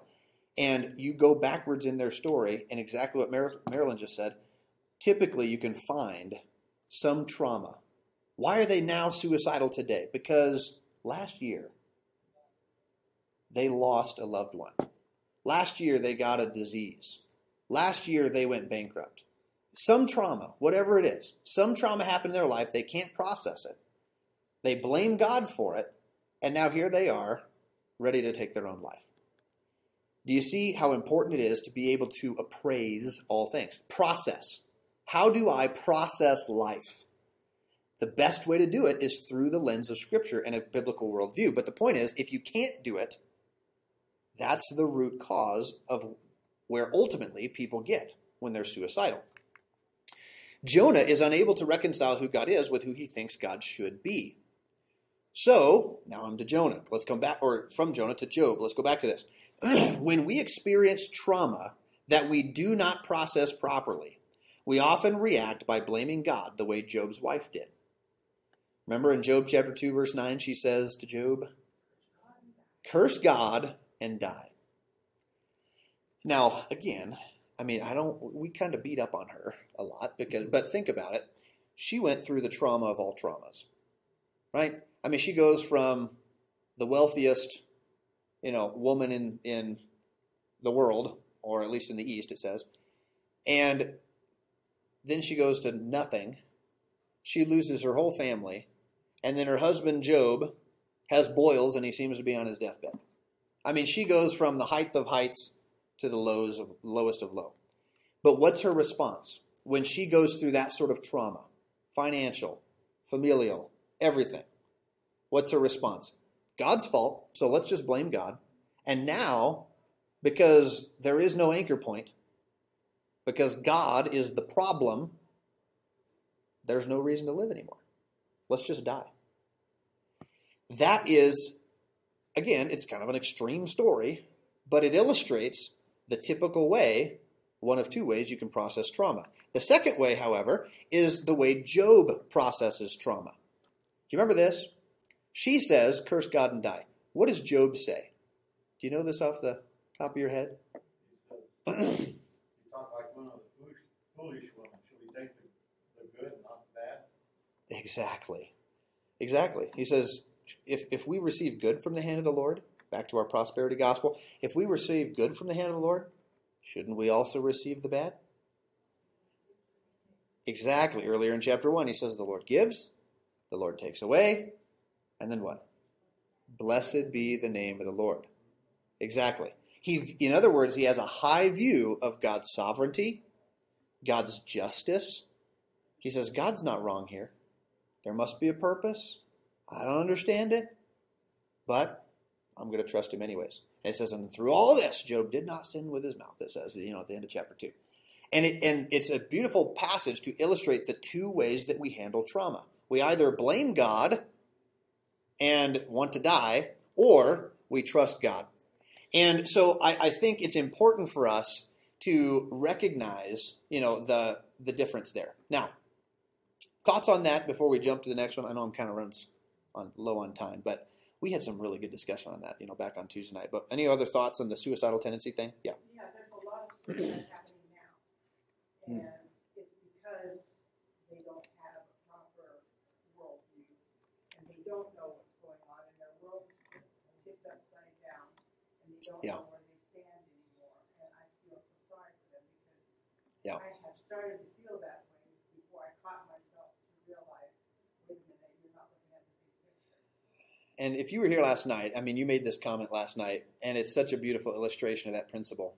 Did you all hear what Simone said? She said, right now, suicide rates are up because the American dream is dying. And the point is, our bank accounts are not real secure. Our economy is not looking that good. Our politics and our freedoms are in the rear view mirror in some cases. And, there's a lot of things to be concerned about. And people who have a head on their shoulders and eyes in their head and are watching this, if, they're getting concerned. And if you are not a believer who knows what the Bible says about the end times, then you will be tempted to be thrown into a pit of despair and say, oh, it's over. My vacations, my paycheck, my job, it's, my health, it's all under threat. There's no more reason to live. And you're going to pull a Job's wife. Curse God and die. And that's what's happening. It's sad, but she's exactly right. This is exactly what's happening. But then did you hear Simone? She said, I was tempted to think that way. Until what? And she made this comment last night. She realized, What does God say has to happen before Jesus comes back? The world's got to get rough. America's got to fall. A lot of things have to happen for the end time scenario to unfold. And I'm not saying it's going to be fun or comfortable by any means, but if we have the perspective to zoom out and say, maybe God's up to something good through all of this bad, then now that's the perspective. You see, you can appraise the situation, zoom out a little bit farther and say, you know what, there's not a reason to take my life. Rather, there's a reason to live because Jesus is coming back. And this is just the birth pains. Yeah. Great tragedy is for the end times to finally come to the end of Jesus' return. There has to be a great falling away from the faith. Yeah, that's true. That's true. And we're seeing a lot of that too. That's true. The great apostasy. Yeah, the great falling away of the faith. And it's a sad thing, but it's part of the end time scenario. And we're going to see it. Don't let it surprise you. Because, remember what Paul says in 1 Thessalonians 5? He says, we are not like the foolish people who don't see this coming. He says, we know what's going to happen. We don't know all the details of when it's going to happen, but we know what God's up to. And he says, and that's what gets us through. And so, again, excellent illustration of how we can avoid those suicidal tendencies. Why? Because we can, with a Christian worldview, a man with a Bible in his hand can interpret the world. We can make sense of tragedy. We can make sense of everything in this world.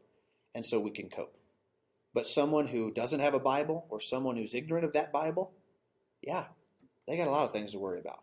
And it's a sad thing, but that's the real pandemic, is biblical ignorance. Earlier we asked how's my church doing, and I said, well, we opened up 4 weeks ago to 50. Mm-hmm. And I thought, better get there early and make sure we get in. I needn't have worried. Yeah, people aren't rushing back. Yeah. Don't get me started, man. I got a little tirade on that.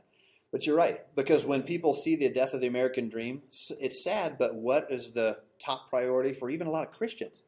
Is it to get back to church, to get back into fellowship, study the words, band together so we can endure these hard times? No, I'm going to go.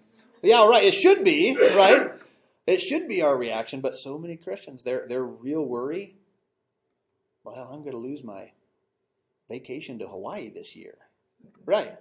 I mean, I've heard people say, man, what's that? Yeah, exactly. And it's sad. But that's what happens when we, just like Jonah, lose perspective. Yeah. I mean, it's just like, really? That's what is the most important thing in your life? But yeah. Well, I have to think about, especially with COVID, but then relating it back to Jonah and his position within the court. Yeah. I mean, he had a high position in the court. Hmm. So he was almost on his own little island. So what kind of community did he really have to check his spirit with? That's one of the things we've personally been affected by suicide during COVID. Of somebody who was doing great, and then that loss of community shattered years of work with addiction. And he was not able to come back up out of it because of that community. And so one of the things I think is interesting about the story of Jonah is no one else has talked about. So did he have a community to fact check him and to heart check him? Because that's one of the things when we're in a church and we it's good. see, hey, you look sad. Oh, fine. No, you're not. Like, I know you're not. Right. You only come in here. Yeah, right. It's on the tips of your toes. And so not having people to check us and just social media, we can post any picture we want and it looks like we're all hunky dory when we're not. That's right. And so That's right. I think that's been one of the greatest stretches is the people who see the value of the community, especially with social distancing and everything. Yeah, exactly. Yep. You're right. That's why when we literally moved here a week and a half ago, and I was like, a church that's doing VBS where my kids can have people, there's an adult study right there. Yeah, amen. But you're exactly right. And that's what's so sad to me is how many Christians don't see that. Like, they're worried about their job. They'll take risk to go to work. They'll take risk to do all these other things, but not to church. And why? Because they do not understand the necessity of community. And they think that they'll be fine as an island to themselves as a Christian. But we're not designed to live the Christian life that way. And it won't work. And at some point, to one degree or another, that's going to come back and bite them. But you can't tell them that. Or you try and tell them that, but it doesn't sink in. Like they just don't believe you. Oh, no, I'm fine. I'll be all right. I can do the online church thing forever. You can't do that. Now, do you? Yeah, exactly. I mean, it's sad. Now, I'm not saying you can't ever use online church. It's a great tool. It can be a great blessing, and it's been a help to this church. But can you be permanently part of an online assembly? It's not an assembly. By definition, it's not an assembly. And so it lacks the spirit of community, which so many people, they undervalue that. They devalue that. And it's really sad. But it's funny, I think, because from a teacher perspective, all the parents, myself included, we have to get kids back together. Community is important for kids. That's right. But they think because they're adults, they've outgrown that. Right. Yeah, exactly. We're human. We don't outgrow that. That's right. We need that. Exactly. All right. So I know I'm out of time, but I got to throw one more thought at you. Okay. So just hang with me. Let me skip ahead a little bit to this maybe last slide. Okay. Last slide. So let me get here and just make a quick comment, and then we're done because I know I'm out of time. But what happens to Jonah? We don't know. I already said that. If he is the author of the book of Jonah, it may imply that he ultimately did repent before God and then told his own story. That's possible. We don't ultimately know. But what we do know, and this is where, and I was wanting to take the time to go and read these passages, but we're out of time. But write these down. Because we don't know what happens to Jonah, but we do know what happens to Israel as a nation. But we also don't miss this connection, that Amos and Hosea are contemporary with Jonah. They predict what will happen to Israel, but then both of them simultaneously. And at least, somebody this week that told me that they took the time this week to read through Amos and Hosea. Greatly encourage you to do so. But you get to the end of those books, Amos 9, Hosea 14. Both of them end in a similar way. Because both of the books are really more about judgment and like the sin of the nation, and God is having to judge them because they're not listening. In other words, they're just like Nineveh was before they repented. And so they're not responding the way Nineveh did, respond in repentance towards God. But at the end of both of their books, they both end on a positive note with a promise. Well, first, an appeal to repent. They just beg the audience, please repent. But then they both end with a promise of restoration. And here's the irony that, again, we just finished talking about, but Jonah missed it. Or at least it's not recorded in the book of Jonah. If he came to this awareness, it was later unrecorded in the Bible. Just what we just mentioned. How do we cope? And how do we process the tragedy in our lives? We do it because we know the end game. We know ultimately however bad it gets now, we know what's going to happen. We're going to win. It's going to be okay. Was that true of Jonah? Actually, it was. Here's the sad thing. He could not process the idea that God would let Assyria destroy Israel. His own contemporaries, Amos and Hosea, promised that would happen. But it's like he quit listening. He quit reading their prophecies. Get to the end. They say, yes, you will be judged. Israel's going to fall. But they both end the book with a solid promise. And they say, God's words through these guys, it's not going to end that way.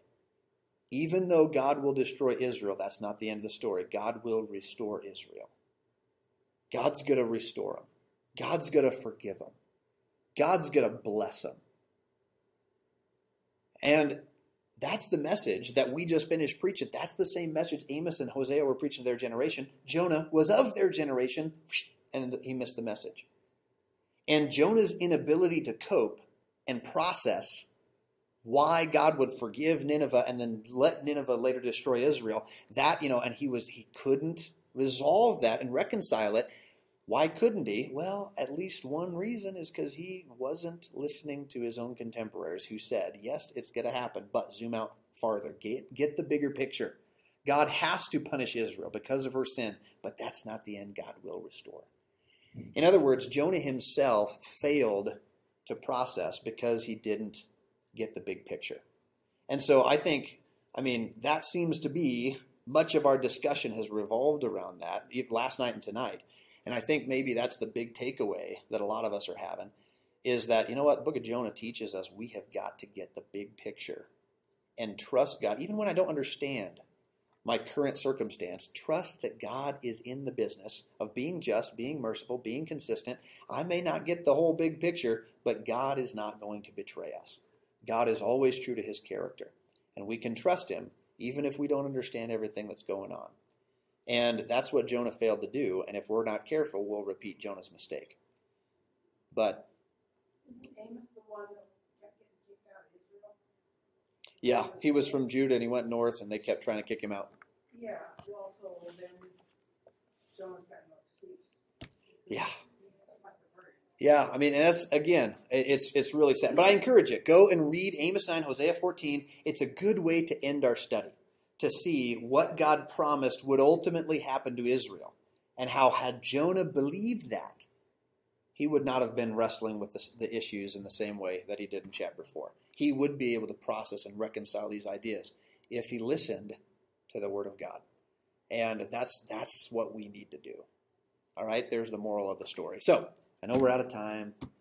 Praise the Lord for this week. Boy, I've had a fun time. Thanks for coming and participating. Let's close in prayer. Father, thank you so much for this time tonight. Lord, thank you for your word. Thank you for the book of Jonah and what it has had in store for us. We pray that as we continue to study it on our own and in days to come, that you would just allow it to continue to enrich us, bless us, challenge us, expose within us the same attitudes and inconsistencies that was in Jonah, and help us, Lord, to see and not just be, as James says, a hearer of the word, but may we also be a doer of the word. May we live out these principles that we've learned for your glory and our good. So thank you for this week. We bless your holy name for allowing us to enjoy it together, and we ask that you would continue to allow it to bear fruit in our lives for your glory. In Jesus' name we pray. Amen.